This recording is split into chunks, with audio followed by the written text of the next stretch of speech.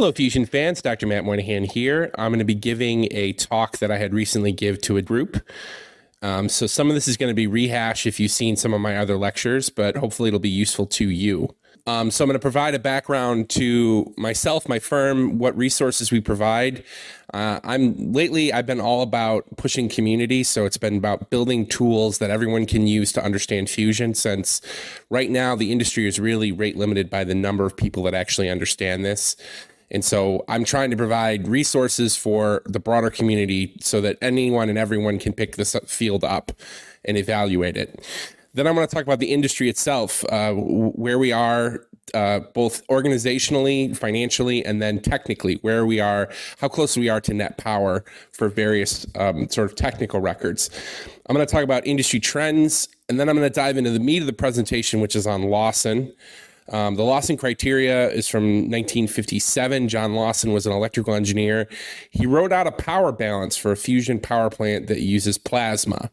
So all plasma approaches fall under this criteria. And so I'm going to talk about each term and what it means for a power plant and how it could be designed.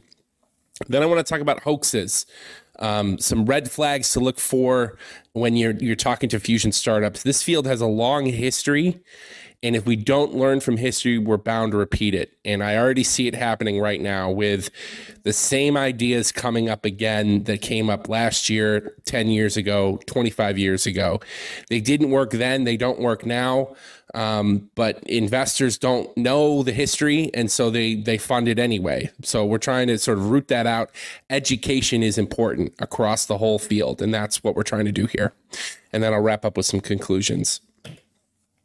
So for those who don't know me, I've been involved in this space for 17 years. I started my PhD in 2006, went through a lot of different activities along the way. I was a PhD student. I was a blogger. I was a podcaster. I organized a nuclear fusion Shark Tank. I was involved in 2 fusion startups. I'm a member of the Fusion Industry Association. I've written a book on fusion, which is available on Amazon, which I'll talk about. And I was a senior nuclear engineer for the Navy at Bettis. For those who know, nuclear Bettis is pretty world-class. We do all the nuclear subs. And so I have a view to how the conventional nuclear industry works and how fusion will sort of fit in that framework that already exists, the regulatory licensing infrastructure framework. About 5 years ago, I started a consulting firm, and we offer independent third-party assessment of fusion pitches. So we're essentially a gig business. When an investor comes with an idea from a startup, I can pull together a team from my network that can red team that proposal and then provide lists of risks, technical risks, scientific risks, business risks, and that gives them a nice guidance on where to put their money. So that's what we help. And we're no conflict of interest, which is important because most of the time when you see a presentation from a fusion startup, it's an organization that's pushing a specific agenda. They want to kind of curve the science, the logic, whatever, to fit their narrative. And so this is third-party narrative, which is nice. So as I said, my firm is fundamentally a gig business. It's drawing from my network. We do a lot of different things. We will red team a proposal. We'll do things like we'll provide introductions. So we'll get you in front of the right person to talk to with that specific domain expertise. So if it's lasers, magnets, targets, walls, regulatory, superconductors, first wall type stuff, neutronics modeling, plasma physics, any of those domain expertise, we can get you in front of the right people. We assemble a team. We can field a team with over 100 years of experience, and that's possible. We also offer due diligence. It usually comes in the form of a report. So we can write a report. A lot of contracts have been multi-week to multi-month type work. We have a fusion industry snapshot. That's a really great document. It's 170 pages. It's got a lot of juicy, great information in it. And we sell that as a standalone product. And then, of course, we've got Fusion's Promise, which is my popular science book that I co-wrote with Fred Bortz in Pittsburgh. So the story of that book is we started in 2018, and I had written a report for a consultant and realized that I could turn it into a book, a fusion book, and publish the book. And so I started working on it, nights and weekends and on Sundays and Saturdays. And I went and found Fred in Pittsburgh, and Fred was this wonderful man who had a second career writing science books for kids. So he was a published author with experience with dealing with publishers, editors, that whole industry. And so Fred decided to help me.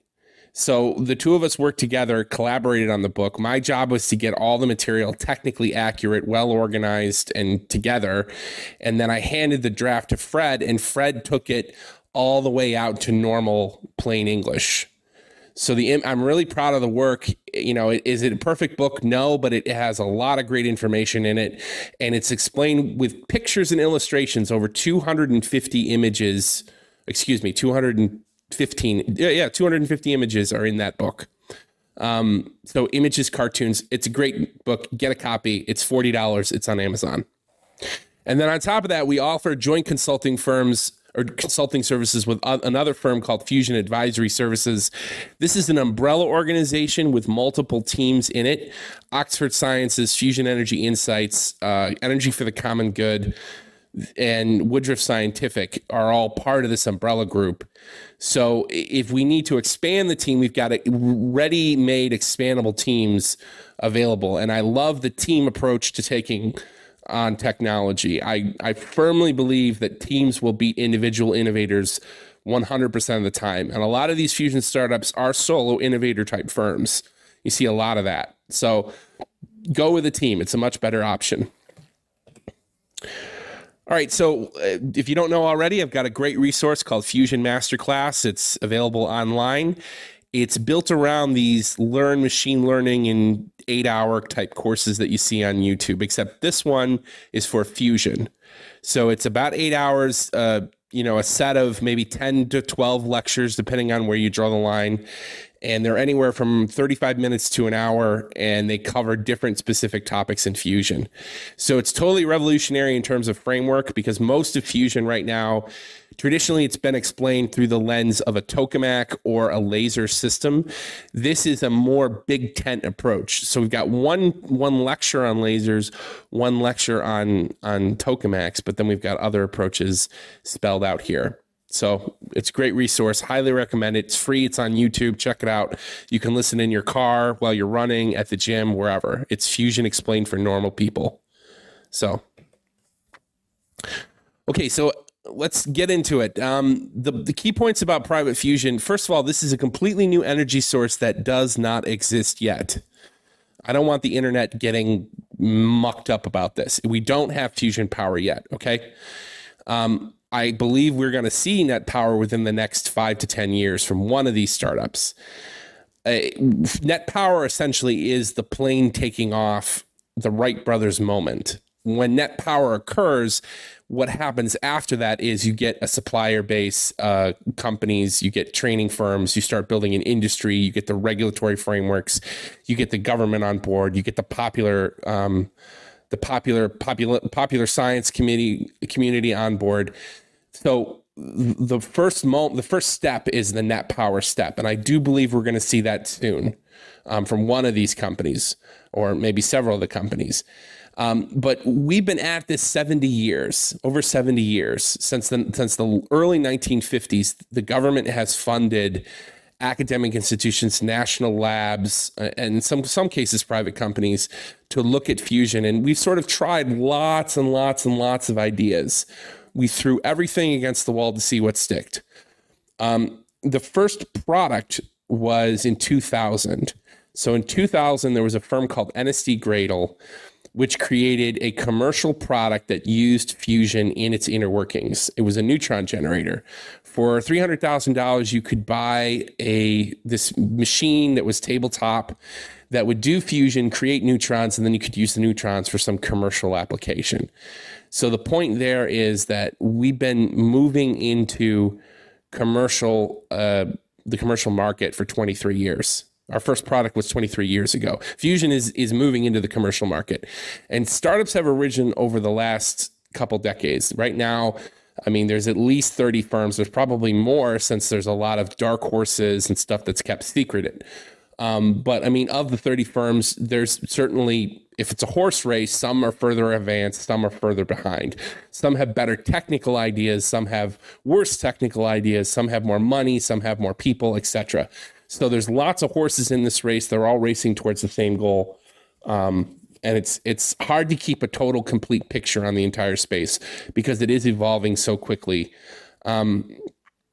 But the federal government has noticed this. The U.S. government is now calling for, the president's budget just called for $1 billion for fusion, which would be really exciting. It's roughly 300 million extra money that can be allocated towards new projects. And the budget called for 4 centers of excellence in the United States around fusion. And I think this would be great. It would be a great foundry for people, because right now we're limited by the number of people that actually understand the field. We have more money, more jobs, and more startups than we have qualified fusion engineers or fusioneers for these jobs. So we need more people trained up. And I will say also that the U.S. is kind of behind Britain in this respect. The United Kingdom has been more aggressive in fusion the last few years, so I'm hoping the U.S. can catch up. And then I can't comment on China, but China is aggressive generally, and they're certainly aggressive in this as well. All right, so let's look at what the current technical records are. The world records are listed here. The first one is the Q record, which is the ratio of power in to power out, total power out, not wall plug. And we're about a third of the way to net power. That's where we are. That record was set by the Joint European Torus at the end of 2021. The facility made, I think it was 59 megajoules, although don't quote me on that. And that worked out to roughly 1/3 of net power. So we're about a third of the way there. That's where we are right now. There is a temperature and time record, and you can't just do temperature and you can't just do time, and then there's both together. So for instance, the Tokamak Energy, the startup in England, ran their high field tokamak for 29 hours, but the temp plasma was very, very cold. They also have a record where they ran for 100 million degrees Kelvin plasma. So they have a high temperature record and a long record, but not both in combination. A good world record for temperature and time was set by the Chinese.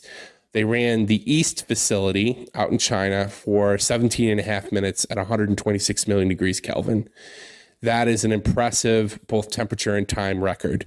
And I think that will fall. There's a couple government. So W7X out in Germany is gearing up to try to go to 30 minutes at a high temperature. So we'll see where they get to. And then the straight temperature record is held by the JT60 tokamak out in Japan. That's 522 million degrees Kelvin. That's the electron temperature. So just a note on temperature records, there's electron temperatures and ion temperatures. Obviously, the electrons are not fusing. The ions are. So when you see a temperature record or a temperature claim, you got to remember that we can get the electrons super, super duper hot, but getting the ions to that temperature is a harder thing to do. Generally, they're two different temperatures, and the electrons are usually hotter than the ions. That tends to be what happens. So 522 million is a really high temperature. It was previously TFTR had a 502 million degree run and a 515 million degree run. So Princeton's very, very proud of that. And if you go to Princeton, there's a whole bunch of people there that are super proud of TFTR and how wonderful it was. Well, the record was eclipsed by the Japanese. So, and then the ICF shot record is 90,000 shots over 10 hours. If you watch fusion, the biggest news story of the last 6 months was the ignition on NIF. This broke into popular culture. It was actually on SNL, and 60 Minutes did a piece. The Financial Times did a piece. It was pretty much everywhere back in December. I think it was November timeframe. Excuse me, the November timeframe. But you got to remember that Livermore can only shoot about once a day, because it physically takes time for the laser to cool down. When you fire the laser, the energy goes through all the glass and the lenses and everything else, and it heats it up physically. So you have to cool it down. So by contrast, the Naval Research Laboratory has a facility where they form the laser beam in a gas container compartment. And that has a low heat capacity, so it does not heat up.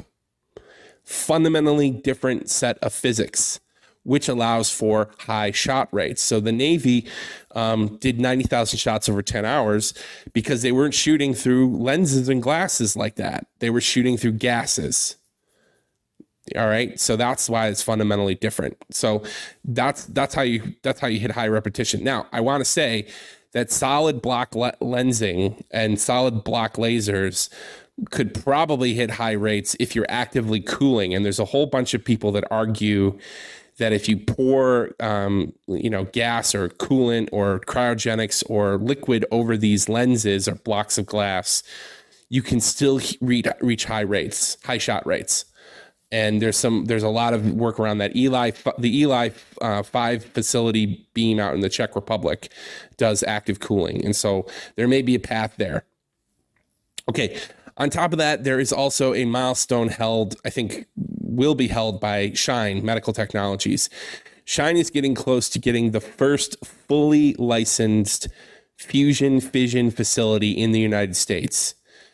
Fully licensed by the Nuclear Regulatory Commission, which is exciting, but it also demonstrates how terrible the permitting process is for nuclear in this country. And generally, it's a terrible issue for most renewable energy projects. And so The Economist just did a nice article about this, if you're interested.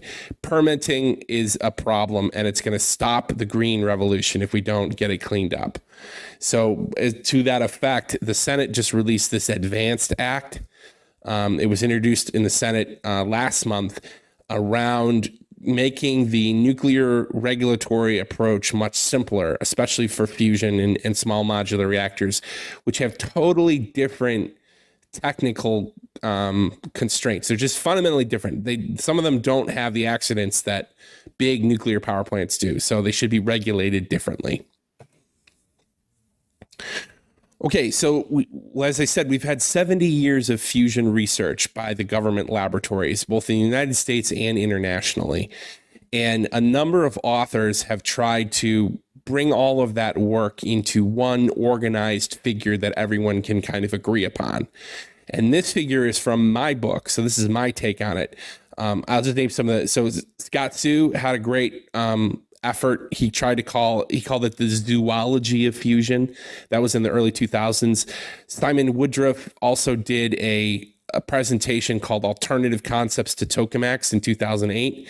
And then Derek Sutherland recently did a nice overview of all the fusion approaches. This is my take from my book. And it's a flow chart that connects all these different ideas into families. So we group them into families. And then each chapter of the book covers a specific family: the idea, the person, the technology, the history, the technical challenges, where it stands today. Is there a startup taking on this specific idea? So the startups, there's probably a good startup in almost every one of these categories or family of fusion approaches. So just to go around from the top left down and around, the top left is the Pinch family, which is the oldest fusion approach. Pinches have been around. There was the first thing that really worked in 1958. And there's a great startup called Zap Energy and a couple other companies that are in the Pinch region. They're looking at ways to squeeze plasma with a current down the center. So pinch works by the fundamental pinch. The Z pinch works by passing a current down the center, squeezing material around the outside. Then there's the ICF community down there in light blue. There's a whole variety of ICF approaches, which is sort of outside the scope of this lecture. There's a plasma jet converging approach that's pursued at Los Alamos at the Plasma Liner experiment. Then there's a stellarator approach. There's 4 different kinds of stellarators depending on the fundamental architecture of them. And then there's a lot of innovation happening in stellarators right now. A number of really cool companies looking at different ways to do stellarators. There's a plasma structures approach. Both Helion and TAE are doing plasma structures. Plasma is a fluid that conducts electricity, which means you can whip it up into smoke ring sheets, whatever, donuts. And when you do that, the material is hotter and denser on the inside, which allows you to heat to fusion conditions. You can also manipulate the plasma that way. There's electrostatics, which is fusers, polywells, inertial electrostatics. Fusers are great technology for high school students. So over 200 teens and teams in North America have built these fuser devices in their homes and garages and gotten fusion that way. I think fusers are a great way for someone starting out to learn the field and learn the physics of plasma. They're just really awesome stuff. And it's a great science experiment, science fair experiment stuff. There's cusps. Cusps haven't traditionally worked as well, but there's a variety of ideas there that have been pursued to varying degrees. Of course, there's tokamaks, which are the worldwide heavyweight. Over 215 tokamaks have been built, planned, or decommissioned. And right now, tokamaks are probably the best chance to get to net power first. But that might not be true because there's a lot of startups that are trying to get there ahead of the two tokamak companies that are dominating the space.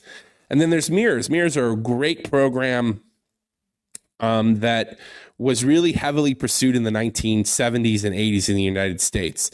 You know, it was a period when the government really tried. And what happened to the mirror program is really a tragedy. We had a wonderful fusion program with thousands upon thousands of engineers and scientists working on mirrors. And then the federal government just cut the program. And it was a really, really sad day for fusion. And I think right now, a lot of people are looking at mirrors for various applications because they harness this superconducting magnet technology. Okay, so this is a little bit cheeky, I admit, but I'm trying to make a point here. The big trend right now in fusion is taking an existing fusion approach and adding a super powerful superconducting magnet to it. Okay, this story has already played out in the tokamak world. Obviously, Tokamak Energy, Commonwealth were both founded on the premise that if you take this superconducting magnet and add it to a tokamak, you will get a net power reactor. That was the founding assumption of the firms. But what people are not thinking about, and I haven't seen much thought about, is what do those magnets do to everything else? Okay. I personally believe that there are other fusion reactors out there, fusion reactor designs out there that will work if you have 20, 30 or stronger Tesla magnets in them. So what does a 20 Tesla mirror machine look like? What does a super powerful magnet do to a plasma jet system or a cusp system or a pinch system or a stellarator system or a plasma structure system? I don't think these questions have really been answered. And I'll just speculate here a little bit, but I think if someone in academia needs to do this, they can model these approaches and then on the computer take these approaches up to the high fields and see what happens. I bet you there are regions where they don't work. There's probably regions where they would utterly fail and the structure would not be able to handle the mechanical loading of such a powerful field on the structure. There might even be places where they work great. I mean, the plasma physics might be fantastic when you have a 10 Tesla, 20 Tesla field. I mean, it's a magnetized plasma we know will scale up. I mean, that's the fundamentals physics of a tokamak, but what about these other systems? I think this is a big unexplored operating space. The whole industry, the trend across the industry, I think for the next 10 years is going to be superconductors added to fusion reactor concepts. That's going to be the big trend. So the field of superconductivity and the field of fusion are going to be closely linked together. And I also think that superconductivity and superconducting wire and magnets might be the biggest spin-out technology from fusion over the next 20 years. Because you can take the powerful magnet and you can put it in a motor, a generator, an MRI machine, a superconducting wire system, an energy storage system. There's a variety of spin-out technologies around HTS that are really exciting, really exciting. All right, so let's change gears for a second. for this talk, what I wanted to do was pull out some universal principles and concepts that would apply to a vast set of fusion approaches, because being a consultant, you see all kinds of stuff. You see general fusion's approach versus TAE's approach versus Helion's approach versus whatever. And after you look at a number of these systems, you start to see trends. And one of the universal principles is the power balance. Okay. And that's true for any engineered power plant anywhere, including a fusion power plant. You want to have more power out than you put in. And the person who first envisioned this was John Lawson, who wrote a power balance for a fusion reactor. And the reactor that he envisioned was basically the sun in a building. Okay. He has a plasma in a compartment in a power plant. He doesn't know anything specific about the plasma, if it's pinched, if it's squeezed, if it's running in a circle or a donut like a Stellarator or a tokamak, if it's in a mirror machine like a linear machine or a CUS system. He just knows I have a plasma in the center of my reactor. And all plasmas lose power two different ways. They lose power by conduction, which is where material is conducted away. And as the mass leaves, it steals energy from the core of the reactor.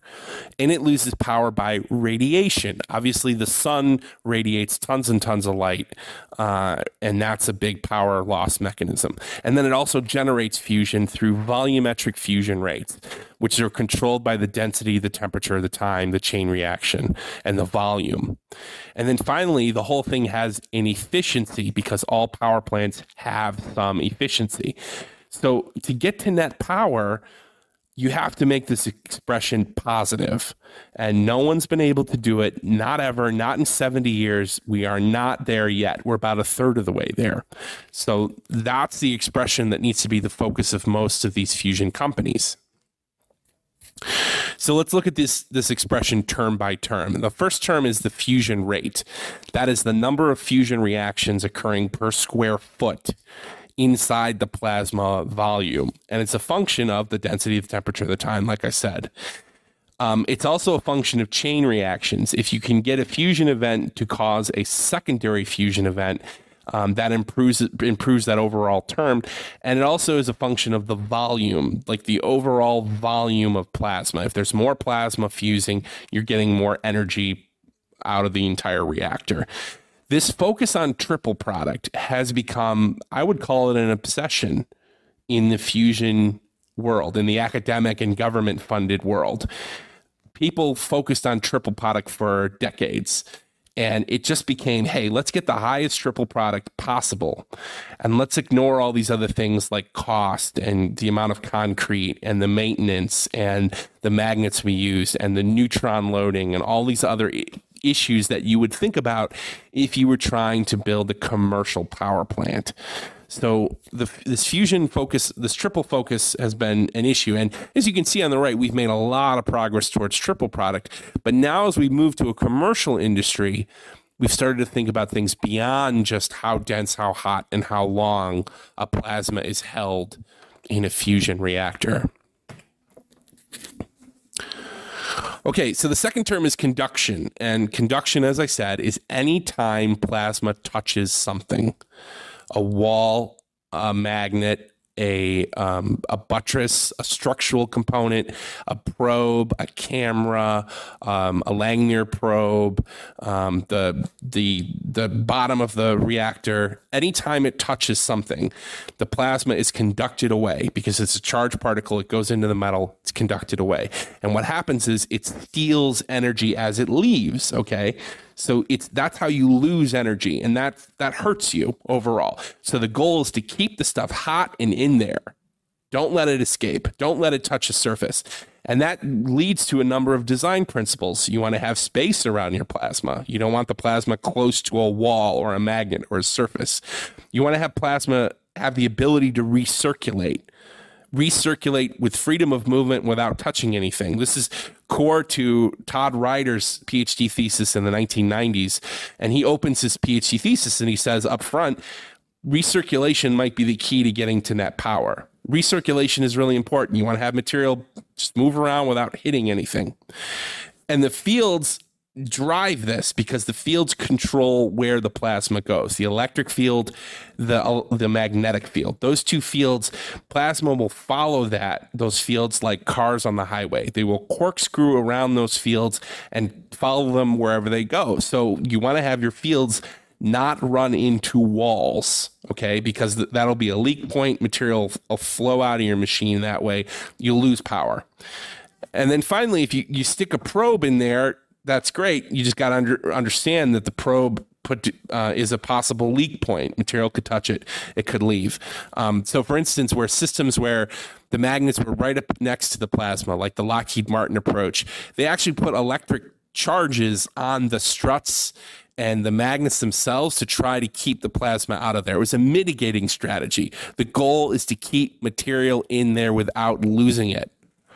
Okay. And then, of course, there's radiation. Now, I don't have exact numbers, but I would guess that radiation is a lower loss mechanism than conduction. But in any case, whenever you have a hot plasma, it is radiating light, okay? And there's multiple plasma behaviors that underpin this. For example, an ion whipping around an electron and slowing down, or an ion bumping into another ion and losing some energy that way. The energy leaves as light. So bremsstrahlung radiation, synchrotron radiation, cyclotron radiation, and other mechanisms create light. And just like the sun, as the plasma gets hotter, more and more light emerges, and that light comes out as UV, IR, visible, X-ray, whatever. The entire plasma is bleeding energy away as light all the time. And so the ideal fusion reactor wouldn't do that at all. The ideal fusion reactor would be pitch black because it wouldn't radiate any energy as light. It wouldn't lose power that way. People have toyed with various weird, goofy ideas like light reflection, of course, things like that, X-ray reflection or visible light reflection to try to keep that energy in the reactor core. That sort of thing is kind of playing on the edges. It's a marginal effect. It's not really going to help you. You might get 1% or less, sort of minor advantages to that. But anyway, it's important to understand radiation is an issue, and there's plenty of theoreticians that will argue that certain concepts just fundamentally won't work because the radiation is so high that you lose power too much that way, and then you can't get power from the other terms in this expression. So anyway, radiation, avoid it. Okay, and then the final term is efficiency, okay? And a lot of the innovations that we see in the fusion startups nowadays have some innovation that fits in this category. So for instance, the Commonwealth Fusion Systems magnet technology greatly improves the efficiency of the power plant, the overall efficiency. It also plays into the other terms, the conduction term and the fusion term, but it's an efficiency driver. Zap Energy's shear flow stabilization technique improves the overall efficiency of the machine because it reduces the instabilities that destroy the fusion rate. So Helion has this exotic fuel cycle that it's patented that's incorporates helium-3 and a variety of other mechanisms. So it's not just a straight mechanism, it's got a secondary mechanism that they patented. That's an efficiency driver. Realty Fusion, they have an innovative capture approach that uses direct conversion. That's an efficiency driver. And then Excimer Energy, they also have a laser efficiency play. They're going to improve their laser plasma approach. Now you may ask, does this expression apply to IFE? I argue that it would, because when you're doing fusion in an imploding capsule, you still have fusion rates, you still have conduction, you still have radiation. Yeah. So yeah, efficiency, it's an important term. All right, I want to change gears and talk about hoaxes. If you're an investor, people are going to approach you with wild ideas. I've been in this space now 16 years. I've seen a lot of stuff. I've been out to a lot of garages and mini storages and people's homes where people are doing different things with fusion. One of the hallmarks of a hoax is the innovator or team is excessively secretive. I see that a lot. The two kind of go hand in hand. So if you meet someone that has you sign a whole bunch of excessive NDAs and then they have some secret laboratory or some secretive team, or they're very closed off, that's usually a red flag. Usually.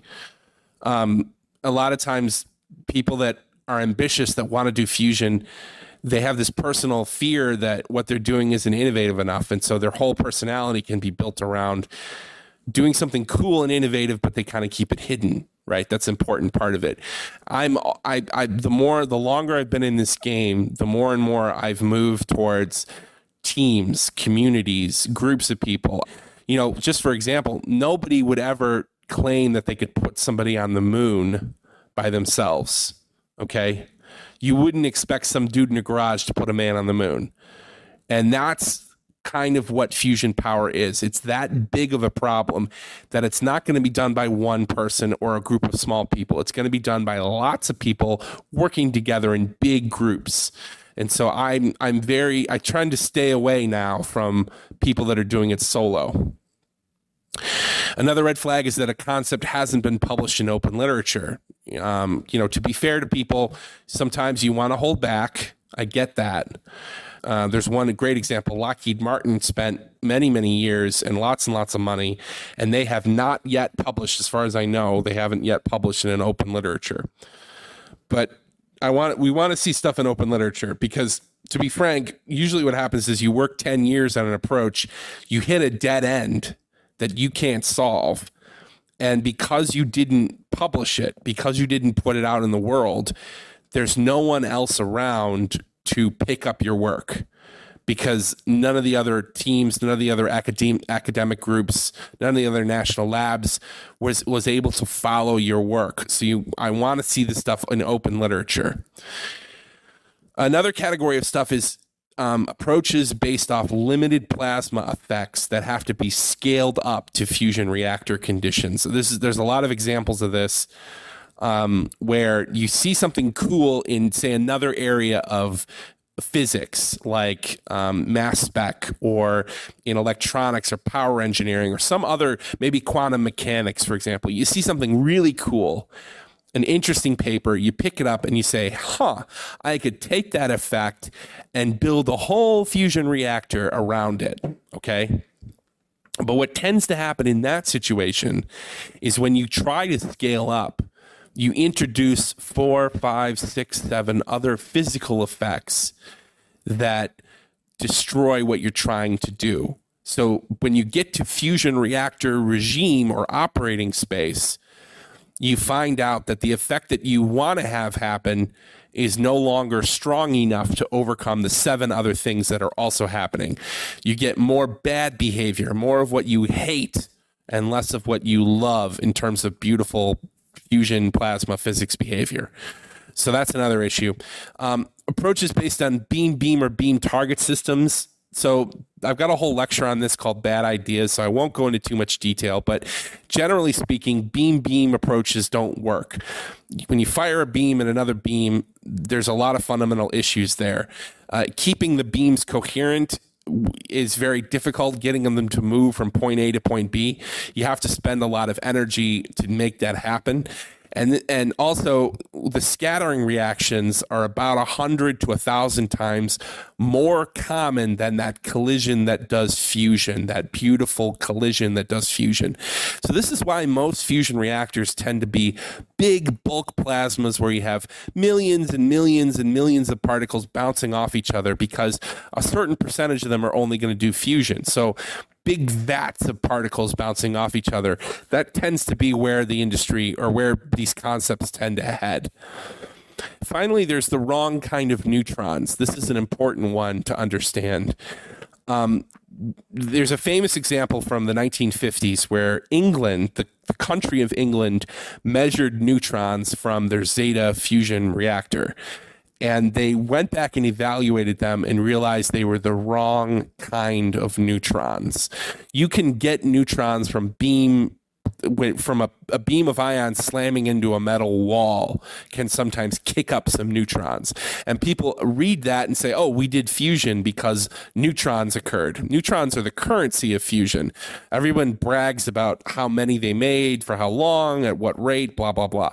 But you can have the wrong kind of neutrons. And generally, the wrong kind of neutrons, they're cold, or they're the wrong kind of energy, because there's a specific energy spread from thermonuclear fusion reactions.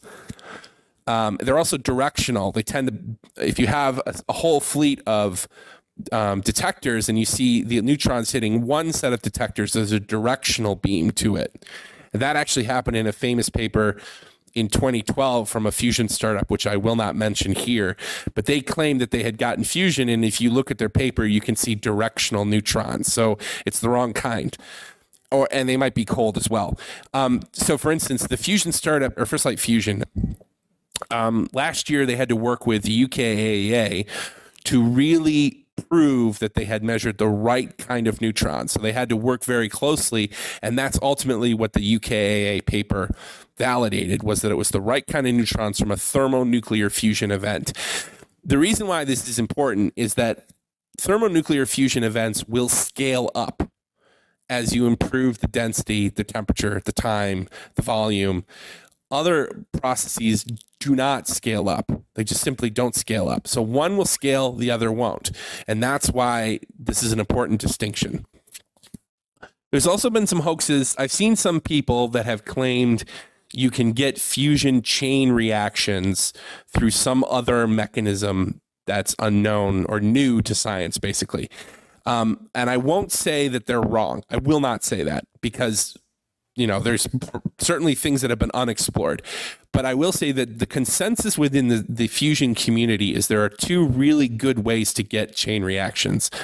The concept is known as ignition in the IFE, ICF community, which is what National Ignition Facility did back in the end of last year. Big deal, big announcement, big event. In the tokamak community, this is known as a burning plasma. An ITER is being built specifically in France to get a burning plasma. Now, normally when a fusion event occurs, hydrogen fuels, they make helium. The helium is so freaking hot that it just exits, okay? Normally, typically. It's not always true. I mean, there's a lot of nuance there, but generally speaking, it's just so hot that it exits. In fact, in some modeling codes, that's in fact what they do. They have a fusion event, and then they treat the product as gone, basically. Chaining in ignition or burning plasma, in both cases, what they're trying to do is keep that hot byproduct around long enough to bump into something else and drop its energy. Okay, they want it to redeposit that energy back in the plasma so that it spurs on this secondary fusion event. Chaining events are really exciting because they suddenly boost the amount of energy that comes out of the reactor. You see this plot here on the right, which shows Livermore's 10-year odyssey to get ignition, and you see all the power, and then you see that ignition shot way over on the far right. That's the kind of boost that you see when you get ignition, so it's a really exciting thing. And it's worth pointing out that it's the fundamentally different than the conventional nuclear industry. A fission plant that we've had for decades and decades and decades relies on fission chain reactions. In fact, the whole fission plant itself is built to moderate and control the chaining event that's occurring naturally so that it yields steady, stable, constant power. Fusion, you have to work much, much harder to get that chain event to occur. And NIF's 10-year odyssey shows how complicated this is.